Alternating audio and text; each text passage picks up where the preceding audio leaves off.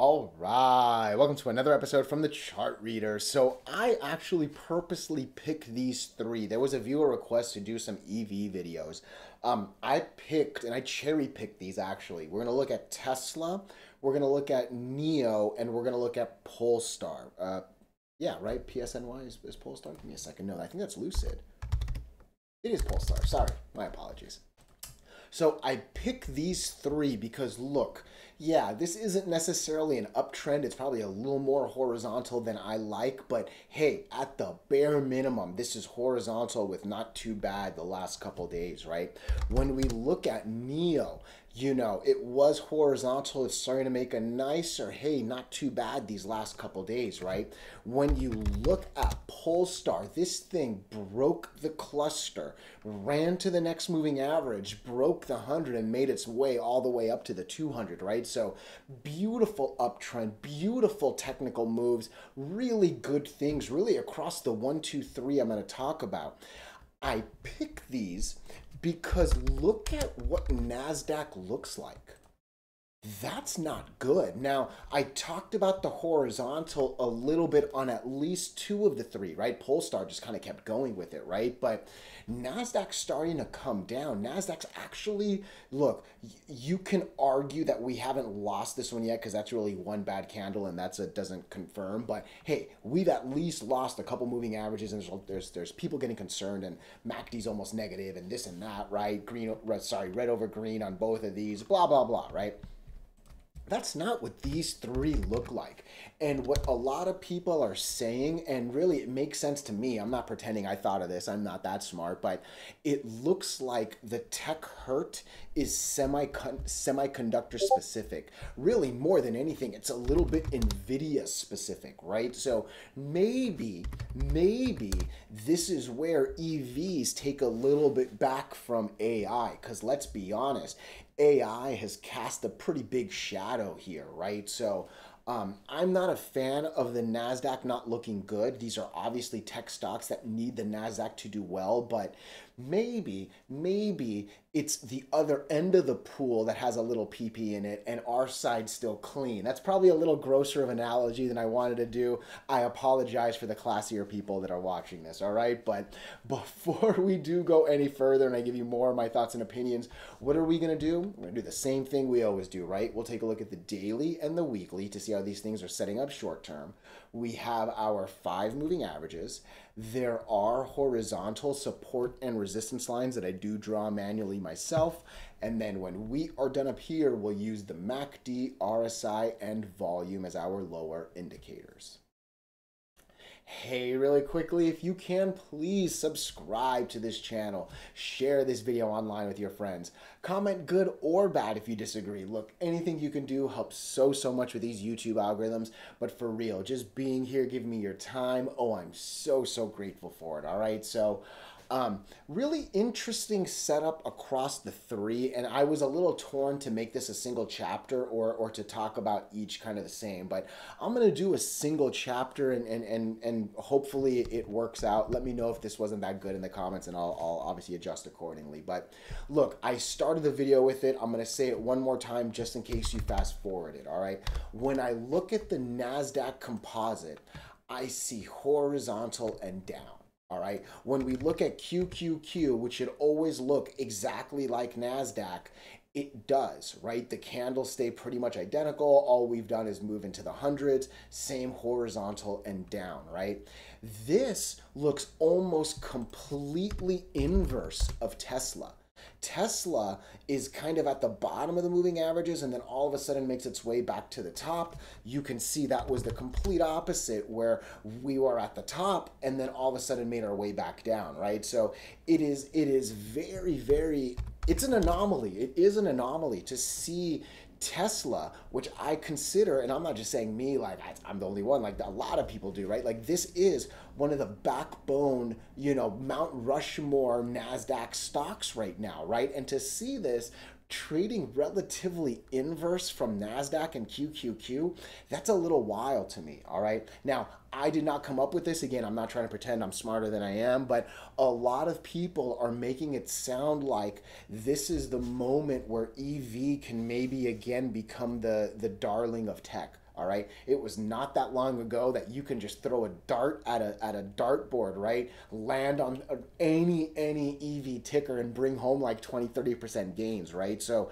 it really was only a couple years ago when that was going on. So hey, maybe this AI semiconductor lull is what's causing NASDAQ to go down, and it could be where Tesla and the other ones, the other EVs specifically, kind of do well, right? So interesting theory that I do think makes sense. All right, when I look at Tesla specifically, look, it's not the tightest of clusters, don't get me wrong, but we basically have all five moving averages very, very close, right? And I mean, you go from the top to the bottom to the top to the bottom to the top, and you just kind of go in this yo-yo in the tornado until it spits you out either up or down, right? So we are looking for the 50 moving average to break. I like this line. Let me see if it's worth lowering. Like, I think that's too low. Yeah, that's way too low.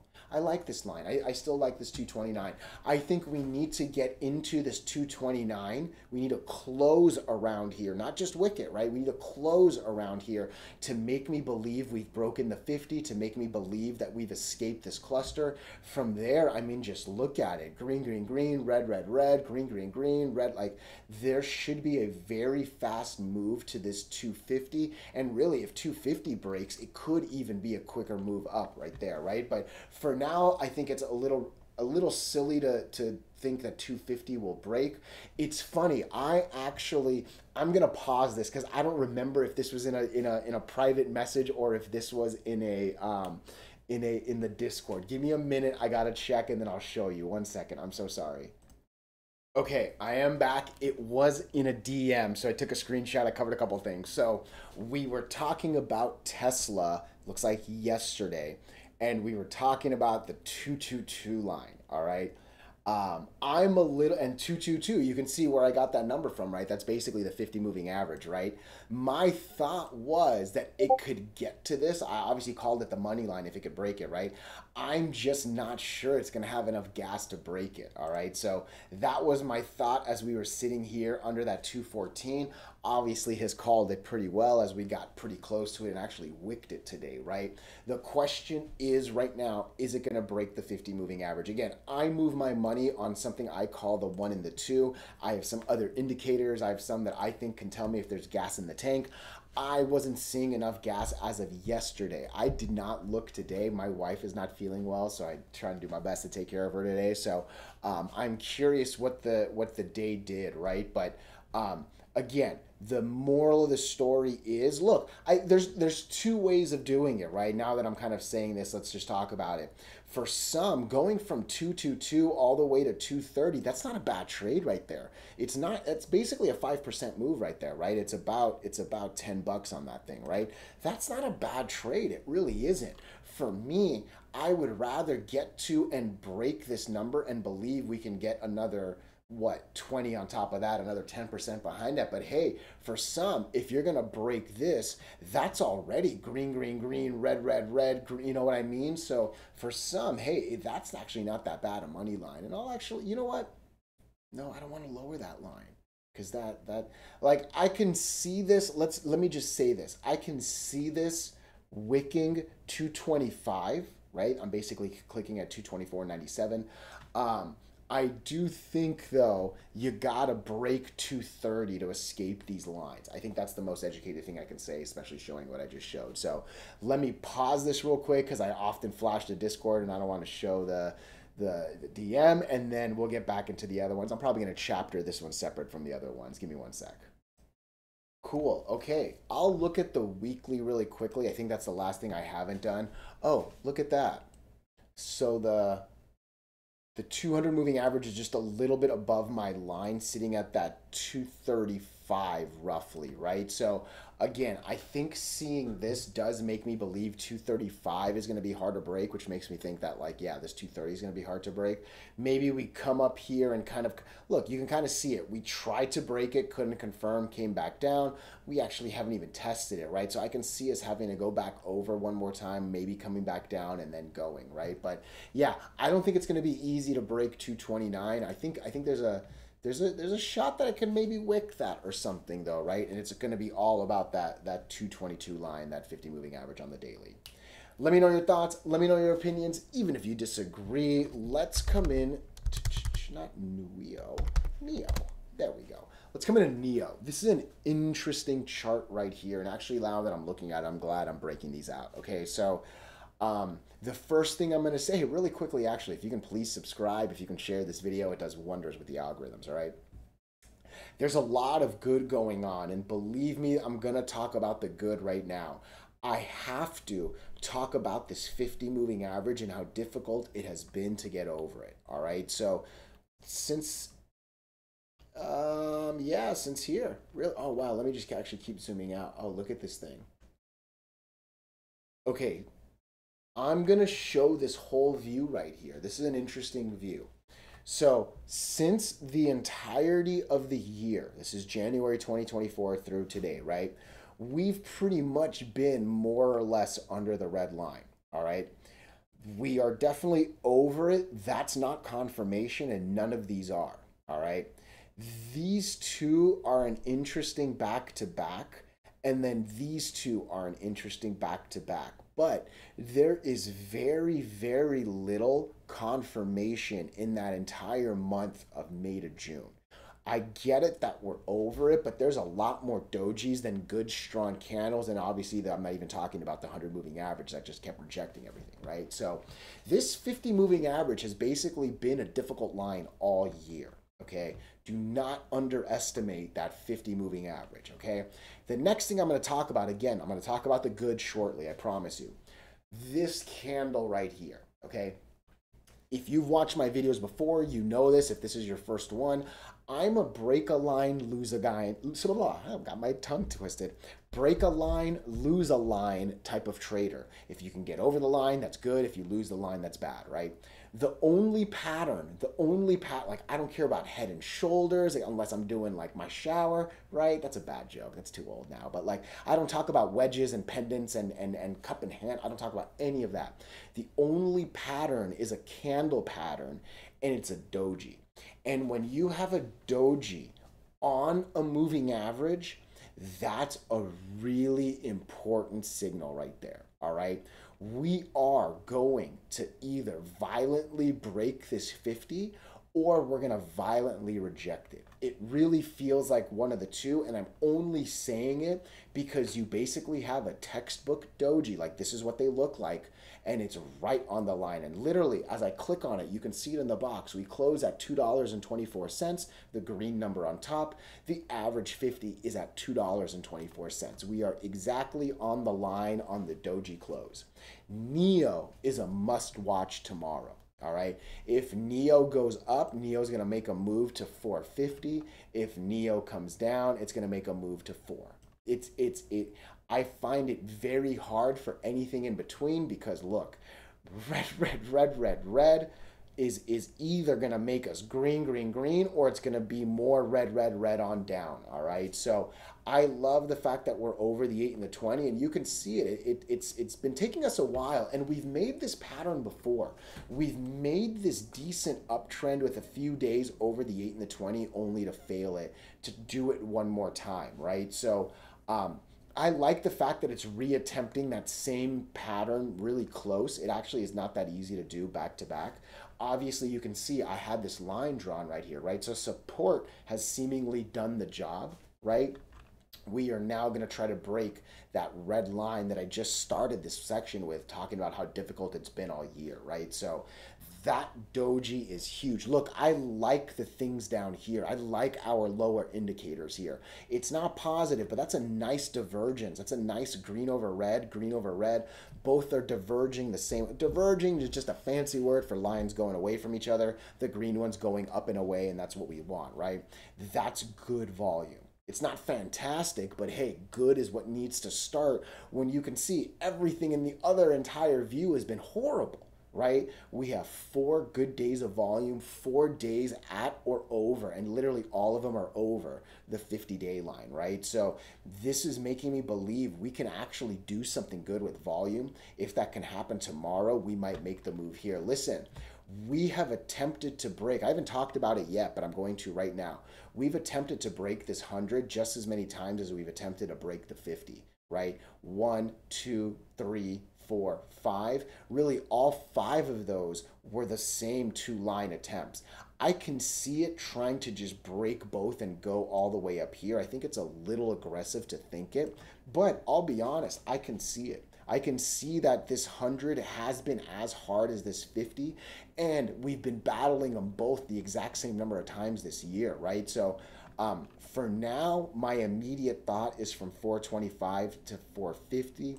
If 450 breaks, there is actually a rather easy path to like 5 and then 550, all right? That's actually worth an alert. I'm going to set one. Let me put my line. That's too high. I like that. $4.66. Give me a couple pennies over that. I like that right there. An alert is not an immediate buy, but yeah, if we can get over the 100, I think it's going to be a very, very easy path up to the 200. All right.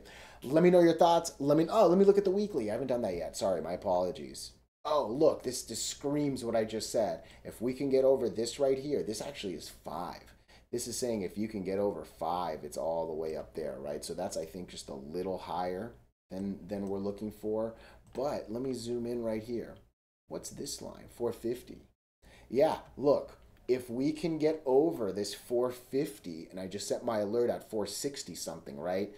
The weekly is actually saying, yep, we can make our way towards that 5. This thing's actually even saying 580, right? And obviously I was talking about the lines above it. So I do think the weekly is saying the same thing with these 3 lines as the daily is saying with basically with these 3 lines. Yeah, for sure. Cool. I like that. Nice. Let me know your thoughts. Let me know your opinions, even if you disagree. The last one I want to end it with is Polestar, PSNY. This has been a technical dandy right here, right? There's I don't even know what else to call it, right? But there are so many just my catchphrases jumping out, right? This is riding the 8 moving average like a champion. This is breaking the 8 and going to the 20, breaking the 20, going to the 50, breaking the 50, going to the 100, breaking the 100, going to the 200, right? This is showing that the 200 is the hardest line to break for a reason, right? Like this is everything I talk about on every single video in a beautiful little uptrend. You know what I mean? So I have to smile as I say all that too. All right. Hey, real quick, if you can please subscribe, if you can share, it does wonders with the algorithms. All right. So the loudest thing to me, I started with it. I'm going to say it again. This is riding the 8 like a champion. It is just bouncing on it and going and bouncing on it and going, you know. That's a very, very scary red candle right there, right? Hopefully, you know that the 2 moving averages, right? It's hard to break them up. It's hard to lose them down. That's actually decent confirmation right there too, you know what I mean? So riding the 8 moving average is a beautiful thing. We have golden cross of the 20 on the 50. I mean, this is a pretty thing, all right?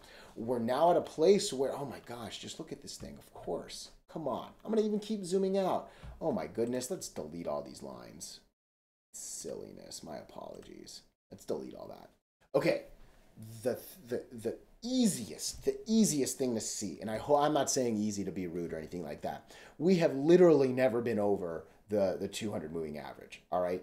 Maybe one of those green candles did close over it, so hey, maybe that literally was a little cavalier, but since this line was created on the 200th and the 201st day of trading, we have basically been under that purple line. That is not an easy line to break. All right. That is a very, very difficult line by itself, let alone for the first time ever.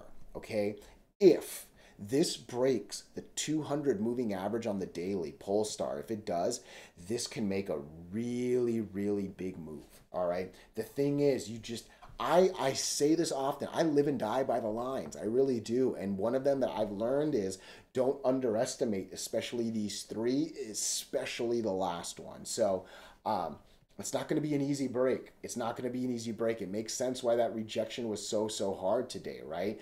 All those other EVs were doing so well. Why did this one come down, right? It's not like our RSI was super crazy. Yeah, it was a little high right there, but you know, it's not like it was high yesterday, right? So that's a violent drop. It is. And to me, it's because this is the Great Wall of China level hard right here, right? Like this has never been broken, all right?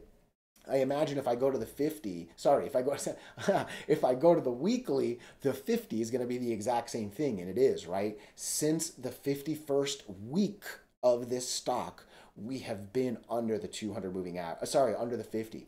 If this breaks, this one actually says the target might be 3. I didn't take any guesses on the daily just yet. Again, this is a dollar something, right? I don't want to talk that high just yet, but this entire thing is about, I think 150 is the line. That's our line, 153. If this thing can break 152, and I'm going to be setting an alert for sure at 153. 153. An alert is not an immediate buy notification, but if this breaks 153, it might be very, very hard to stop it. Where is that on the weekly? Does that take care of the... Oh, it doesn't. Dang, I got to raise that just a little bit. To there, 164. 164 puts us over the weekly 50, and it's basically 50% of that March 1st week candle. I like that. It's a little higher than I want it to be for I'll be honest. That's, again, though, the problem is that we have this, yeah. 164.